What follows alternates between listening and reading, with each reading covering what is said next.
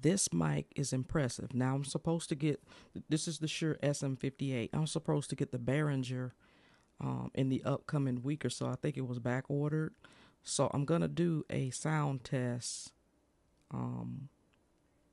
with the Behringer, and I forgot what model it is, but I will let you guys know what model it is that I bought off of Amazon.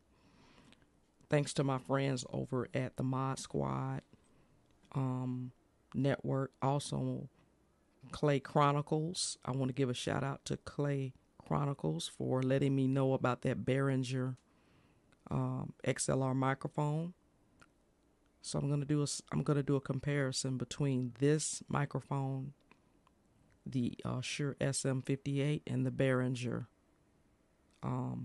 microphone, and I will give you the details or the model number to that microphone probably in this little snippet. But yeah, this is the truth. If you're really serious about your audio, this is the way to go. You can't beat it. You know, I don't even remember what I paid for the Shure SM58, but it wasn't that much money. I think it was less than $100 if I'm not mistaken. But yeah, this is some good quality. This is some good quality. I am very, very much so impressed. I really am. I did put a pop filter, a green pop filter, to help with the plosives and stuff like that. So it just enhances it.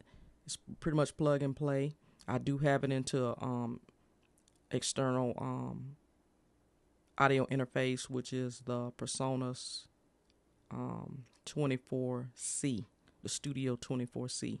That's what I'm using as my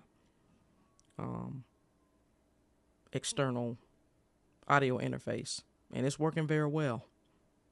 I can't complain. But you hear it. You hear the quality. Leave it in the comment section if you like what you hear. If you want to pick one up, I'll leave that link in the comment section or the description below. Probably more likely in the comment section and everything. And step your audio game up. It's your girl, Miss K. Salute.